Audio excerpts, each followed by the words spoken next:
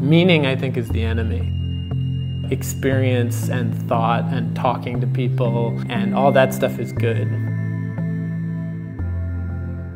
I like passive-aggressive art. I like shapes that are passive-aggressive.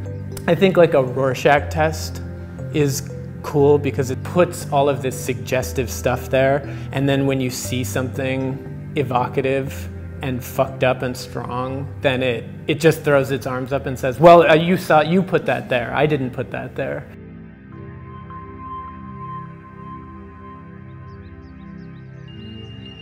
I think when people talk about abstraction, what they mean is materials that refer only to themselves.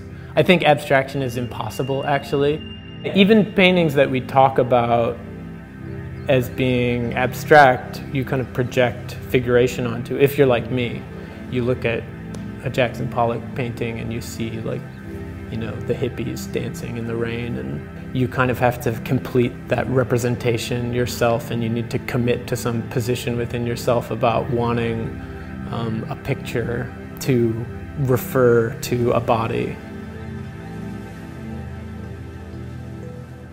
People all the time ask for permission. Is it okay that I'm seeing butts and faces? Now that I'm saying that, it's like some of them do, like they are getting more kind of overtly cartoony, or they are getting more overtly figurative. There's an interesting conversation in painting about how much of the labor of making the painting is exposed versus how much is hidden.